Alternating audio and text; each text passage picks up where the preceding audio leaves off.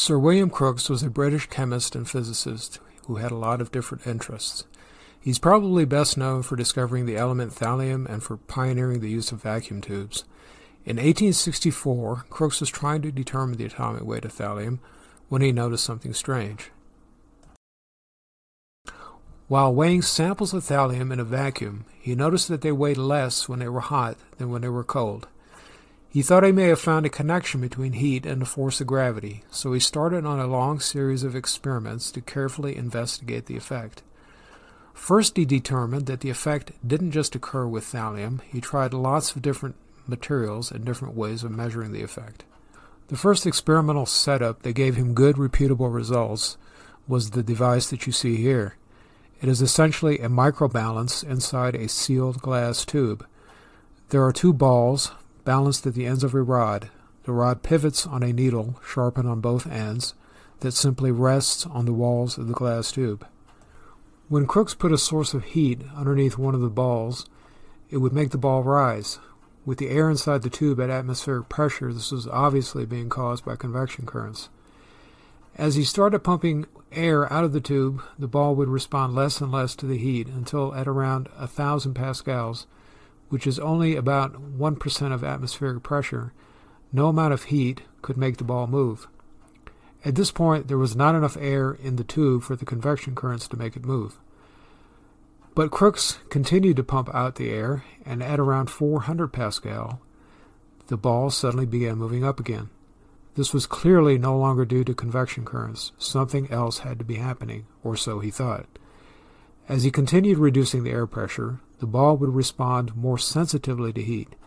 At very low pressure, just the heat from his finger touching the glass tube would make the ball shoot up. His conclusion was that infrared radiation was exerting pressure on the ball, making it move. It seemed to him that the only effect of the residual air inside the tube was to impede the movement of the ball. He thought that if he could remove all of the air from the tube, the effect of radiation pressure would be even more pronounced. This turned out not to be the case. It was the residual gas in the tube that was causing the balls to move up, but his equipment at the time was not good enough to detect this. He continued improving the apparatus as well as his vacuum pump. By 1876, he had come up with what looks very much like the radiometers that you see today. Instead of balls, there are 4 discs mounted on arms attached to a spindle. One side of each disc is black, while the other side is white. When exposed to light or infrared radiation from a heat source, the vanes turn with the white sides leading. He calls this device a radiometer because, as he says, it serves to measure the amount of radiation falling upon it by the velocity with which it revolves. He did many experiments with this device and was firmly convinced that it was the force of light falling on the discs, called radiation pressure, that was causing the rotation. By this point, his work was starting to attract the attention of many of Britain's best scientists.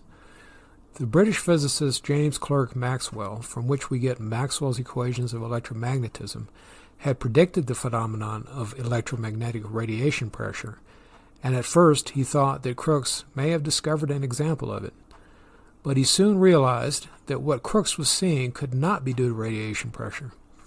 The most obvious reason is that the vanes were turning the wrong way. Since light is reflected from the white side and absorbed by the black side, the white side should have twice as much force on it as the black side, so the vanes should turn with the black side leading. The great fluid dynamicist Osborne Reynolds became interested in Crookes's work. He was convinced that it was the dynamics of the residual gas in the apparatus that was making the vanes move. He proposed a new phenomenon by which gas moves from a cold area to a hot area along a surface. He called this phenomenon thermal transpiration and devised some experiments to demonstrate it. He was convinced that this is what was causing the vanes to move. The physicist George Stokes, who was president of the Royal Society at the time, was very interested in Crookes's work and gave him suggestions for new experiments to try and new ways to modify the radiometer.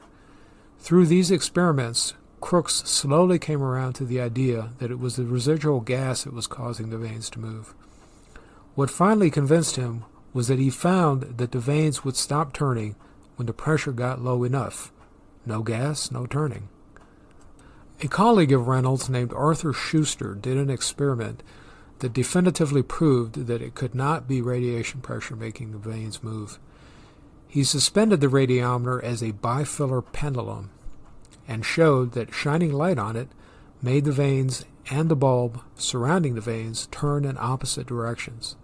This was proof that the forces causing the rotation were being generated inside the bulb. The Irish physicist George Johnstone Stoney came up with an explanation for how the gas does this.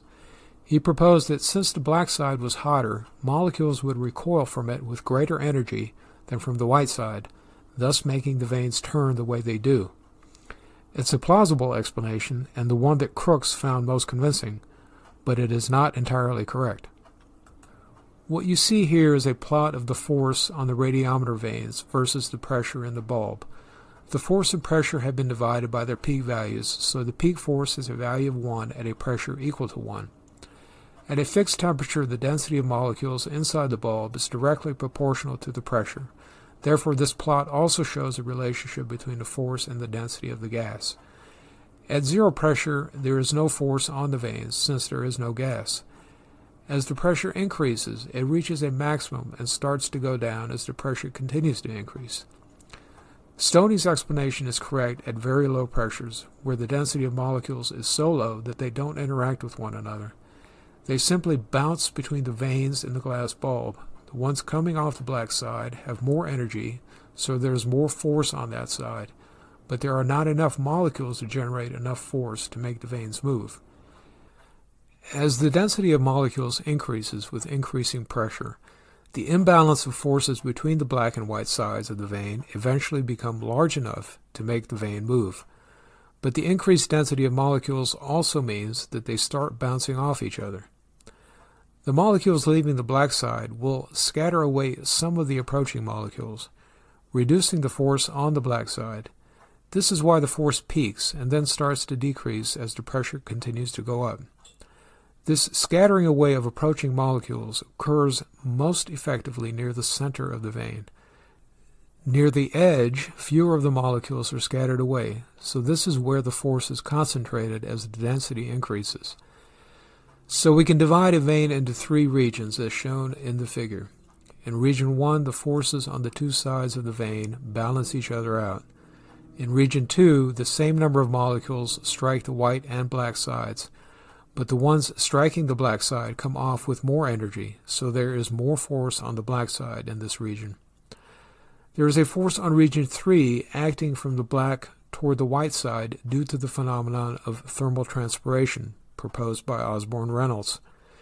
This is the tendency of a gas to move along a surface from cold to hot, exerting a force on the surface in the opposite direction.